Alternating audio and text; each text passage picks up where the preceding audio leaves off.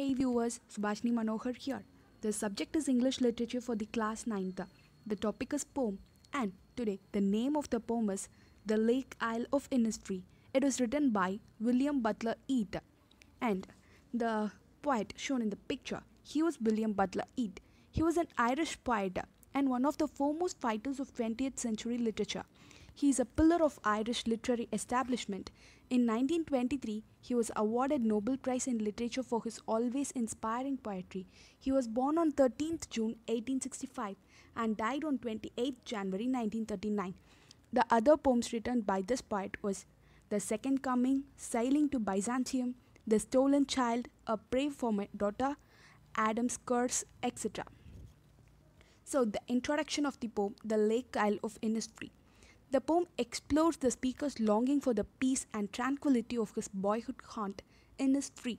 It describes the isle as speaker's much longed for place of peace, natural beauty, and place where the speaker feels most grounded. There, he would live with loud sound of beehives and live along in peace. This is declared by the poet again and again in the poem. He is longing for the peace. He have to go to a place that's Innisfree. And the first stanza of the poem. I will arise and go now and go to Innisfree, and a small cabin built there of clay and waddler made. 9 bean rows will I have there, a hive for the honeybee, and live alone in the bee-loud glade. I here refers to the poet William Butler Yeat. He says that he wants to go to Innisfree. Over there he will build a small room for himself with clay and sticks which are used to walk or fences of cabin. As he will need some food to eat, he will grow 9 beans in his room. He will get honey from the hives of honeybee. In his room, he could live alone happily, hearing the loud bustling sounds of waves.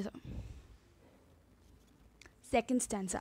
And I shall have some peace there, for peace comes dropping slow, dropping from the wheels of the morning to where the cricket songs.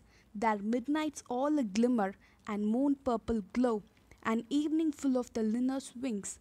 In Innisfree he will be peaceful with the peace of mind. The feeling of peace is felt gently, calmly and gradually. In morning time, when it is cloudy and view is not clear, it will appear as morning, had on wheel and hidden itself. Further, the song of insect cricket will bring him peace.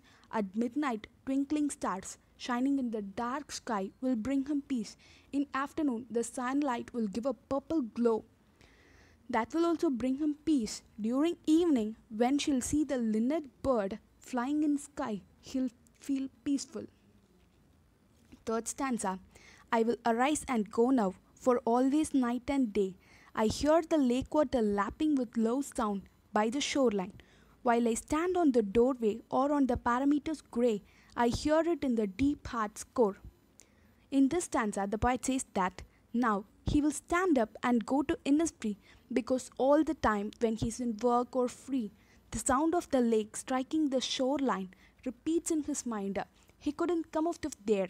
Even though he's living in city with crowded roads and people around him, he's drawn to sounds of Innisfree. He's there in his heart. The poet is attracted to the sound made by the rustling trees. Of course, he has a desire to keep himself aloof, alone, and forlorn from bustling sound of buses for some time.